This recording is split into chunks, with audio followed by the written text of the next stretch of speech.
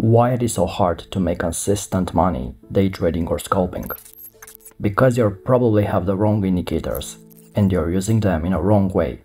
I'm fixing this problem today, and you'll discover a consistent way to trade and read the market just by using VWAP indicator and the Heikin Ashi candles.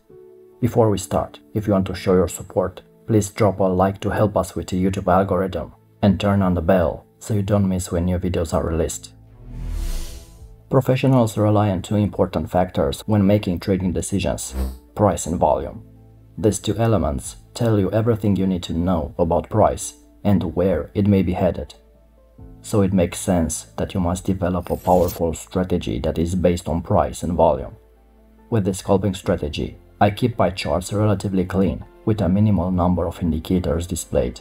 Here is what I have on my charts: price action in the form of the Heikin Ashi candles, volume weighted average price indicator, and optional one momentum indicator to find periods of expansion and contractions and to identify divergences. Heikin Ashi are visually appealing because you can easily filter the price of the present move of the overall trend and provides a clearer visual representation of the trend. Heikin Ashi candlesticks are different from normal candlesticks. These price bars are average bars, and it doesn't reflect the exact open, high, low, and closes for that period like a normal candlestick. The various bullish and bearish reversal patterns consisting of 1 to 3 candlesticks are not found here. There are no hammers or engulfing candles. Rather, these candlesticks can be used to identify potential reversal points and, more important, trending periods. These charts are filtered from noise, thus making the short-term trend easier to observe. So these charts will help you to view trends and identify potential reversals. The Heikin Ashi candles are totally different in appearance when a strong trending move is underway relative to pullbacks. Upward trending moves typically have long upward candles with very little or no lower shadows. When a strong uptrend is underway and the buying is aggressive, the lower shadows will typically disappear.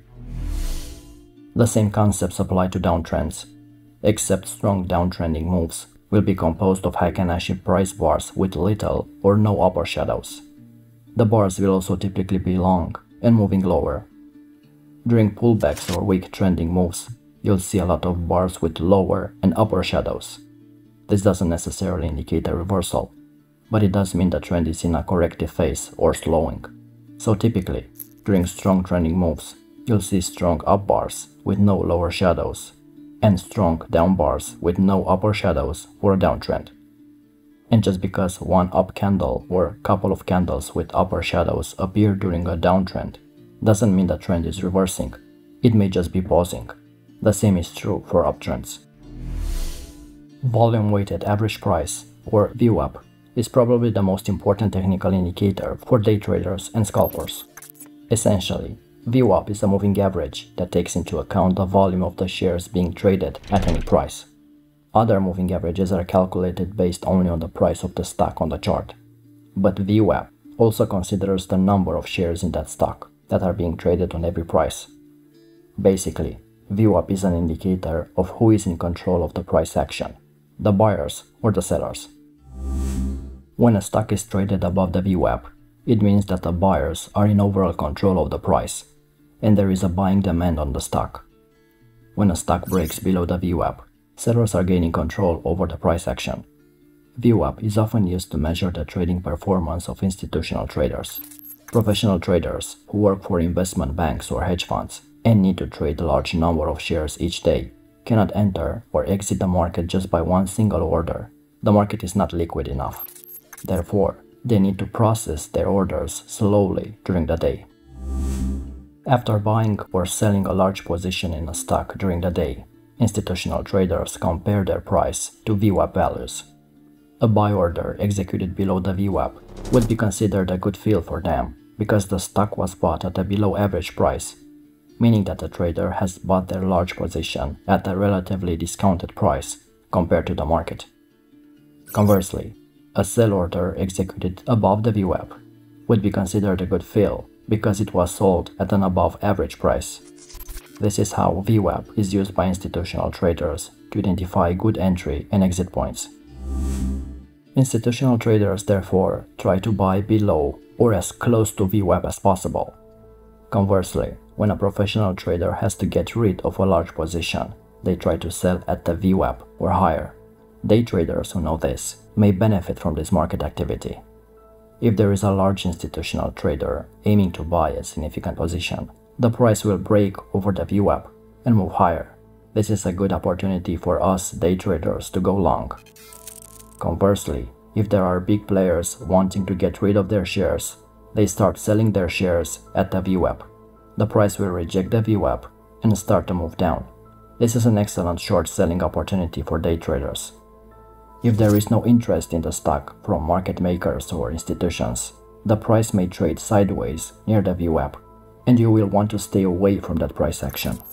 I hope you see how trading based on VWAP will keep you on the right side of the trade. Well-informed traders know that VWAP is a must-have indicator. However, it takes an experienced trader to understand when price is overbought or oversold in relation to VWAP. This skill is essential to finding and trading the best opportunities. The key aspect of the VWAP indicator are its bands, based on standard deviation. The VWAP bands reveal hidden support and resistance that are based off standard VWAP indicator. These bands allow even the most novice traders to identify undervalued and overvalued price zones. By studying how the price interacts with the VWAP bands, you can begin to discover the price action characteristics of that market. And I prefer to add not just one set of bands, but two. One VWAP with standard deviation bands of 1, and the second one with standard deviation of 2. This way, you get multiple levels of dynamic support or resistance. Strong buying pressure above VWAP or strong selling pressure below it is an indication that market participants are seeking to push price to a new area of value. When this type of aggressive buying or selling occurs, it usually leads to significant moves in the market. The beauty of the VWAP bands is that they reveal these hidden areas of support and resistance, allowing you to see value opportunities like the pros. The ability to see these hidden levels allows you to anticipate price movement at important action zones. In essence, as price trades away from VWAP, the blue center line, the bands above and below it become targets. Likewise, as price reverses from the outer bands, the probability of reaching the VWAP increases significantly. So how do you actually take signals using the VWAP in Heikin Ashi? Well, when analyzing the market, you must look for specific signals to determine the best point of entry and exit. Ideally, the more signals appear in a specific price point, the stronger it is. In the context of trading, we call this a confluence. To be able to spot confluences in a price chart, you first need to have a decent grasp on basic technical analysis concepts, and this means identifying and plotting support and resistance levels. Confluences appear in the chart as a merging of two or more elements in a certain price level, points where a support or resistance level aligns with VWAP bands. These are key areas to buy or sell a position. In this example, you can clearly see how the price shifted to a downtrend channel. However, the downtrend channel ended when the price hit a major support level here. At this level, we also had VWAP lower bands, revealing that sellers are losing steam and buyers are starting to get aggressive. Once we identify the possible confluence point, we just need to analyze price action using Heikin Ashi candles. Green candles forming after the price rejected the confluence area means a shift in momentum. This area turned out to be a great support confluence point and a strong level to consider an entry position. Stop loss always goes below the support level, below the confluence area, and you take profit as the price reaches the VWAP bands, partially closing a part of your position. Here the price met a major resistance level. At this area, we also had the VWAP upper bands, so we found our possible resistance confluence area. Now we just need to read price action using Heikin Ashi. Observe how the price rejected our area with several red candles, and that's a good entry signal. We then had a strong downtrend, shown by these consecutive red candlesticks. Say that a bearish price action has no upper candle wicks. This indicates that the declining momentum is strong. stop loss above the resistance level, and profit targets at the VWAP bands, depending on recent price action. In this chart, we identified at least 3 points that indicate the support level. Then, we also found this rising trend line, and of course the VWAP bands. As expected, price found support around our confluence area. After this, we identified the first green candlestick with no shadows.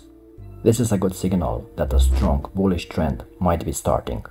The advantage of this strategy is that you combine price and volume, and at the same time, you eliminate noise by using Heikin Ashi, and you also rely on both static and dynamic support and resistance levels. Powerful stuff.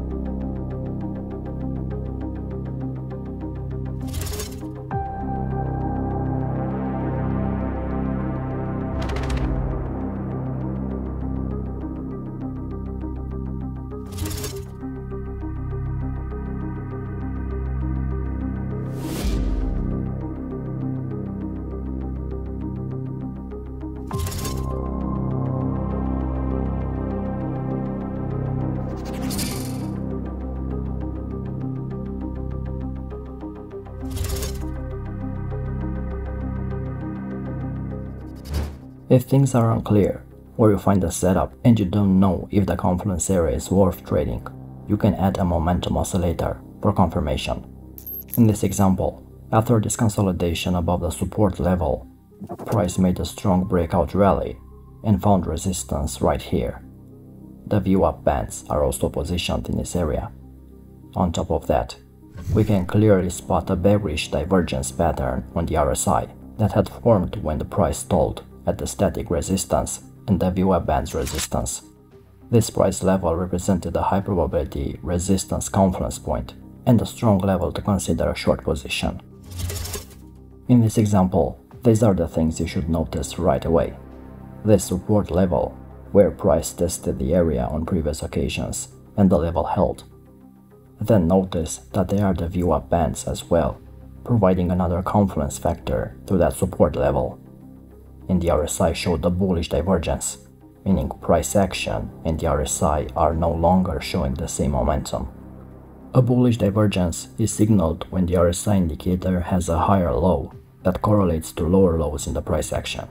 This showed increasing bullish momentum. As Heikin Ashi changed colors from red to green, we enter a long trade with a stop loss below the confluence area. Here, notice the support level that was broken, and price was heading up, so this was a potential support turned resistance level.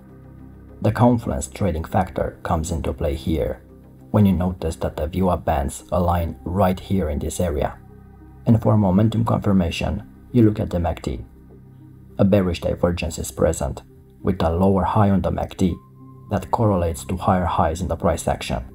This means decreasing momentum and a possible reversal in the uptrend. This is confluence trading with price action and momentum confirmation.